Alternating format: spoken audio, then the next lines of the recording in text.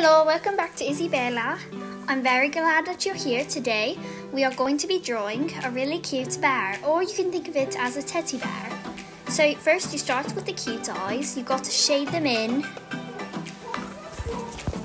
And then you've got to use the eraser to take off all the extras, make it look as well as you can. Try to make perfect circles for the eyes if you can. My left is always like a perfect circle, and then my right is not.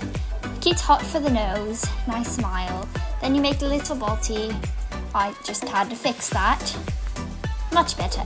So you add the little stubs for arms and legs, and then voila, super cute. And it needs fur, of course. It is not a naked bear. And then it needs a name, so let's think. How about something with an H? Hugs.